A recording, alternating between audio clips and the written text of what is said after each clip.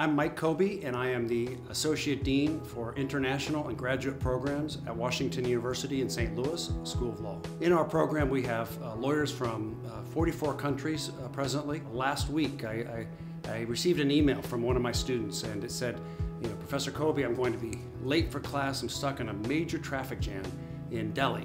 And it just made me think. I said, oh, well, he's in Delhi in a traffic jam, and an hour from now we'll be in class together, with him sitting next to students from Mexico and Brazil and China. And I also, each week, will listen to the students and how they converse before class. And so this is last week, a couple of the students were talking about how law is practiced in their respective countries in the context of pretrial litigation.